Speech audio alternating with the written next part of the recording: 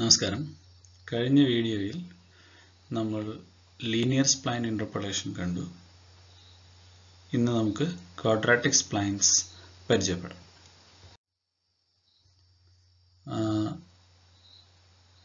നമ്മൾ മുമ്പ് തന്നെ പറഞ്ഞു എന്താണ് സ്പ്ലൈൻ ഇന്റർപോളേഷന്റെ പ്രത്യേകത. ഇതൊരു സ്മൂത്ത് ഇന്റർപോളേഷൻ ആണ്, പീസ് വൈസ് ഇന്റർപോളേഷൻ ആണ്. Quadratic spline function SI of x ഒരു ക്വാഡ്രാറ്റിക് ഫംഗ്ഷൻ ആയിരിക്കും. അതുകൊണ്ട് തന്നെ അതിൻ്റെ ഡെറിവേറ്റീവ് ഒരു ലീനിയർ ഫംഗ്ഷൻ ആയിരിക്കും. കാരണം SI of x അതിൻ്റെ ഡിഗ്രി 2 ആണ്. അങ്ങനെ ആകുമ്പോൾ അതിനെ ഡിഫറൻഷിയേറ്റ് ചെയ്യുമ്പോൾ നമുക്ക് എക്സ് സ്ക്വയറിനെ ഡിഫറൻഷിയേറ്റ് ചെയ്യുമ്പോൾ x ആണ്, അതിൻ്റെ ഹയസ്റ്റ് പവർ x ആയിരിക്കും. So will be linear.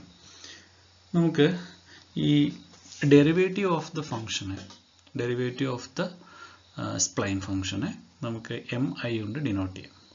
ith ഇൻ്റർവെല്ലിലെ interpolating ഫംഗ്ഷനാണ് SI of x. അതിൻ്റെ ഡെറിവേറ്റീവിനെ നമുക്ക് MI എന്ന് വിളിക്കാം. നമുക്ക് ഈ കാര്യം ഒന്ന് റെപ്രസെൻ്റ് ചെയ്യാം. നമ്മൾ ആദ്യമായി കൺസിഡർ ചെയ്യുന്നത് xi - 1 എന്ന് പറയുന്ന പോയിന്റാണ്. അവിടെ I made a simple mistake. ഇത് SI dash of xi ആണ്. അതിനെ MI - 1 എന്ന് വിളിക്കുന്നു.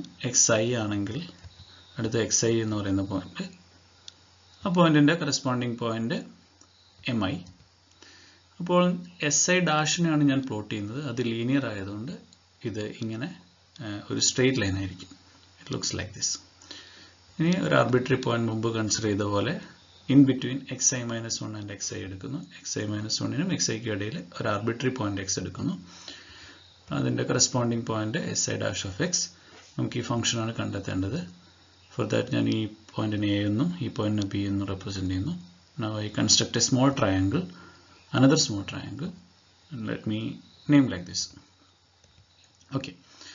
So from the figure we can calculate the slopes. So നമ്മുടെ idea, before we proceed, the idea is this. ഈ ലീനിയർ ഫംഗ്ഷൻ ഉപയോഗിച്ചുകൊണ്ട് നമ്മളൊരു function SI dash of x നെ ഒരു എക്സ്പ്രഷൻ നമ്മൾ എഴുതും. SI dash of x നമുക്ക് കിട്ടിക്കഴിഞ്ഞാൽ അതിനെ ഇൻ്റഗ്രേറ്റ് ചെയ്താൽ നമുക്ക് SI of x കിട്ടും. ഇങ്ങനെയാണ് നമ്മൾ സ്പ്ലൈൻ ഫംഗ്ഷനിലേക്ക് എത്തുന്നത്. അപ്പോൾ ഈ ലൈനിൻ്റെ ഇക്വേഷൻ കണ്ടുപിടിക്കാനായി പോവുകയാണ്.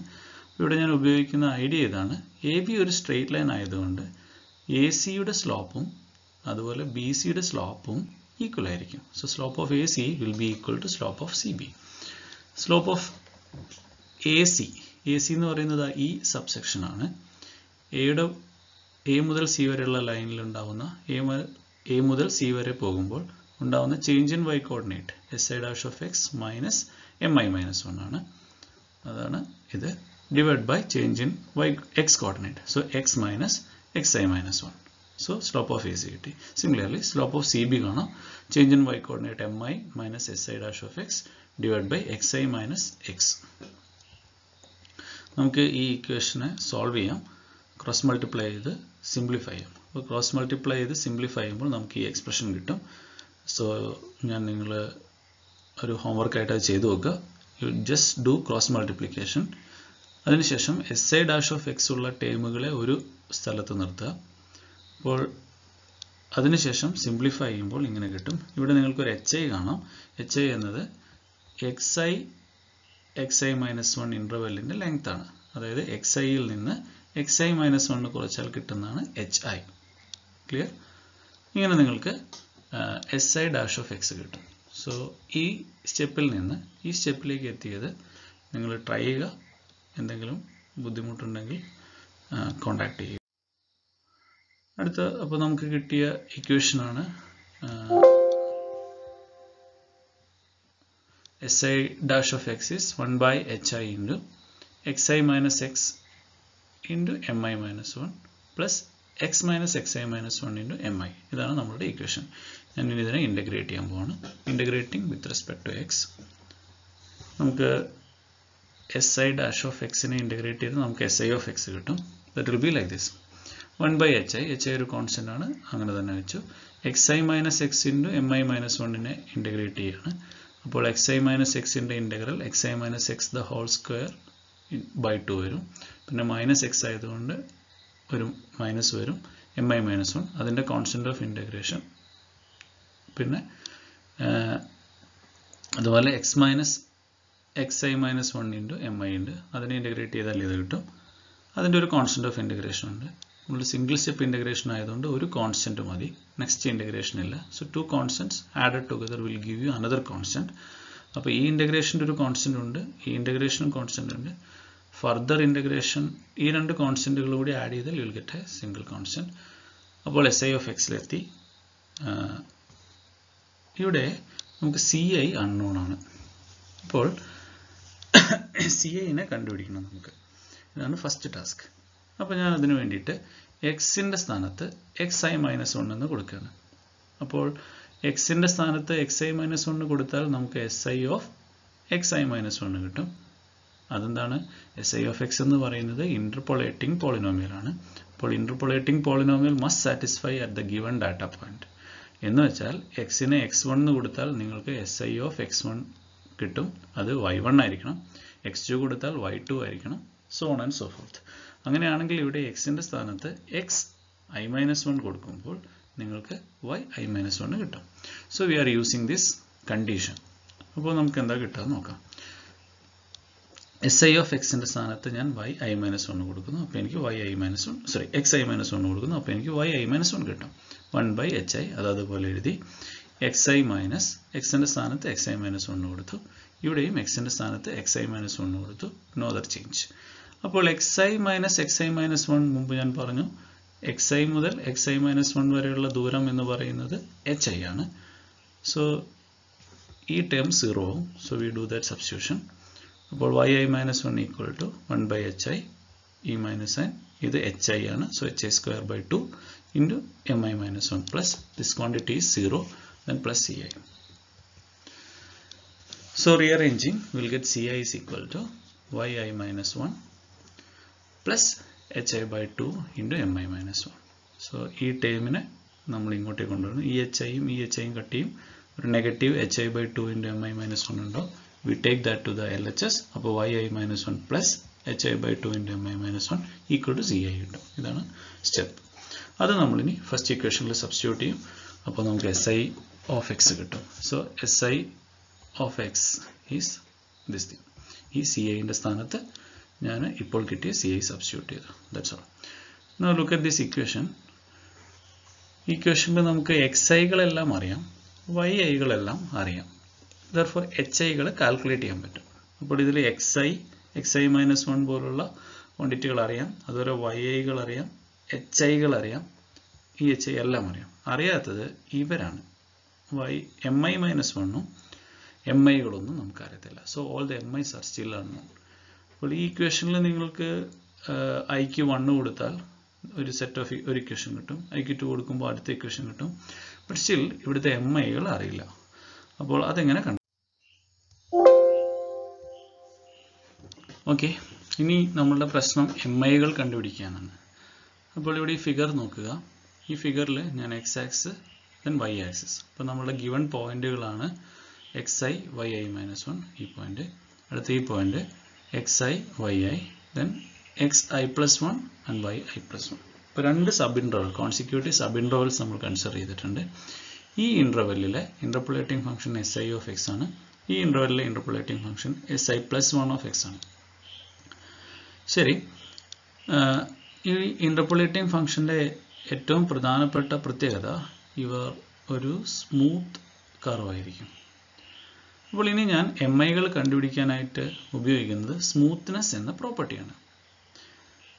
അപ്പോൾ SI ഓഫ് x എന്ന് പറയുന്ന ഫംഗ്ഷൻ a മുതൽ c വരെ, അതായത് xi-1 മുതൽ xi വരെയുള്ള വാല്യൂകൾ കണ്ടുപിടിക്കാൻ ഉപയോഗിക്കാം. അതുപോലെ si+1 ഓഫ് x എന്ന് പറയുന്ന ഫംഗ്ഷൻ xi മുതൽ xi+1 വരെയുള്ള വാല്യൂസിൽ ഫംഗ്ഷൻ്റെ വാല്യൂ കണ്ടുപിടിക്കാനായിട്ട് ഉപയോഗിക്കാം. അപ്പോൾ ഈ ഫംഗ്ഷൻ സ്മൂത്ത് അഥവാ കണ്ടിന്യൂസ് ആയതുകൊണ്ട് xi എന്ന പോയിന്റിലെ function value that is yi evaluate ചെയ്യാൻ എനിക്ക് ഒന്നുകിൽ ഈ ഫംഗ്ഷൻ SI ഓഫ് x എന്ന ഫംഗ്ഷൻ ഫസ്റ്റ് ഇൻ്റർവെല്ലിലെ ഇൻ്റർപോളേറ്റിംഗ് ഫംഗ്ഷൻ ഉപയോഗിക്കാം, അല്ലെങ്കിൽ ഈ ഫംഗ്ഷൻ ഉപയോഗിക്കാം. ഈ ഫംഗ്ഷനാണ് ഉപയോഗിക്കുന്നതെങ്കിൽ I am calculating this yi from left like this. ഇവിടെ ഇങ്ങനെ കണ്ടുപിടിക്കും. ഇനി si+1 ആണ് ഉപയോഗിക്കുന്നതെങ്കിൽ ഞാൻ റൈറ്റിൽ നിന്ന് ഫംഗ്ഷൻ ഇവാലുവേറ്റ് ചെയ്ത് കണ്ടുപിടിച്ച് ഇവിടെ എത്തും. അപ്പോൾ രണ്ട് രീതിയിൽ എനിക്ക് സി എന്ന് പറയുന്ന പോയിന്റിന്റെ ഫംഗ്ഷൻ വാല്യൂ കണ്ടുപിടിക്കാം, yi കണ്ടുപിടിക്കാം.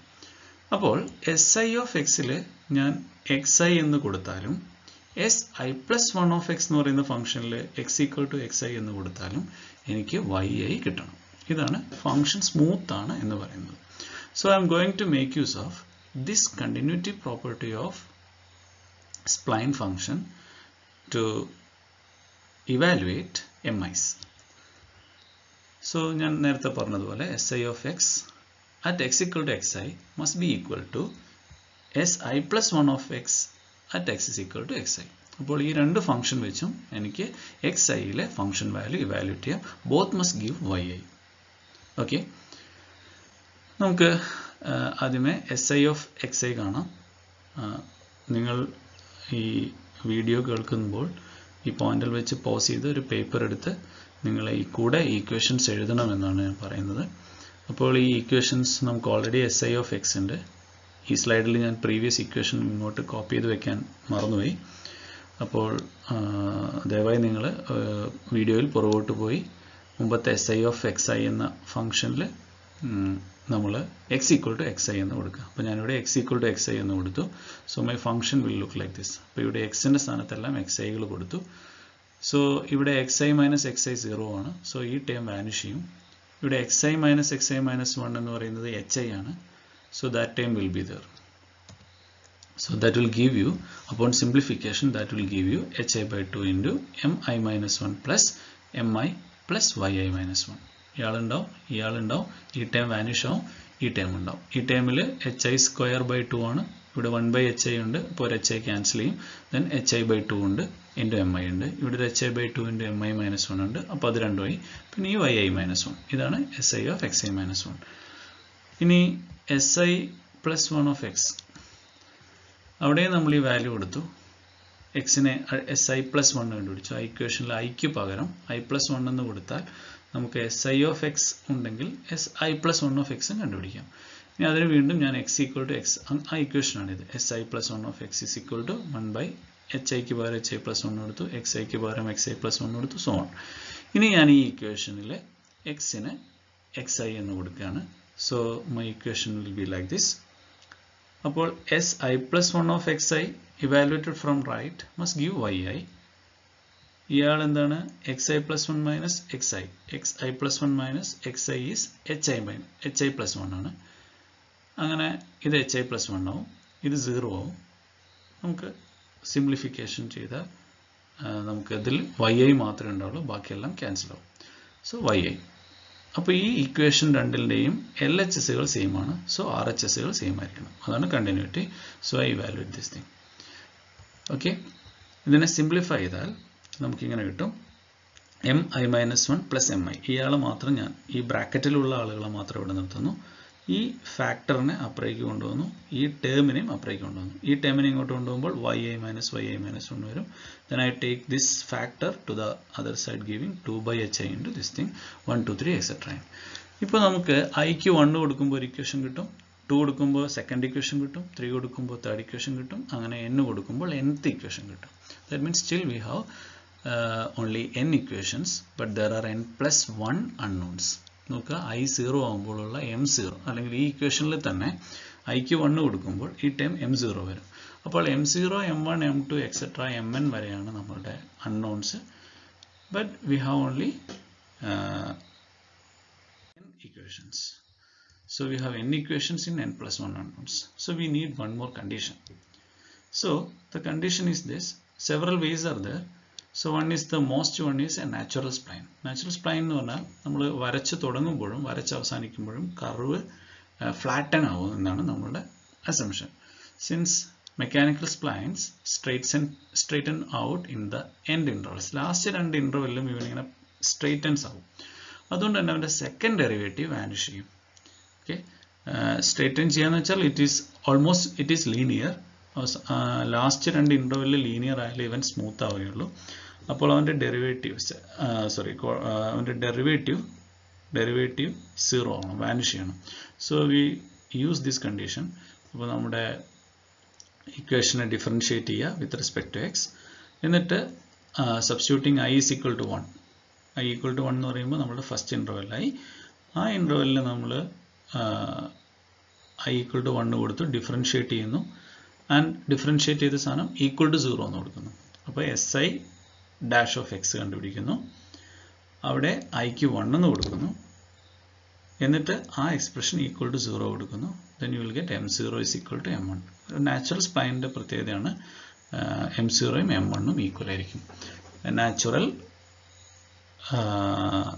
ക്വാഡ്രാറ്റിക് സ്പ്ലൈനിൻ്റെ പ്രത്യേകതയാണിത്. സോ മറ്റു പല ഓപ്ഷനുകളും ഉണ്ട്. So this is A popular one. ഇപ്പോൾ നമ്മൾ ഈ ടെക്നിക്ക് ഉപയോഗിച്ച് കഴിയുമ്പോൾ m0യും m1ഉം ഈക്വൽ ആവും. അപ്പോൾ നമുക്കിപ്പോൾ one more equation ആയി. So problem is solved. So ഈ സ്റ്റെപ്പും നിങ്ങൾ ട്രൈ ചെയ്യുക. Thank you.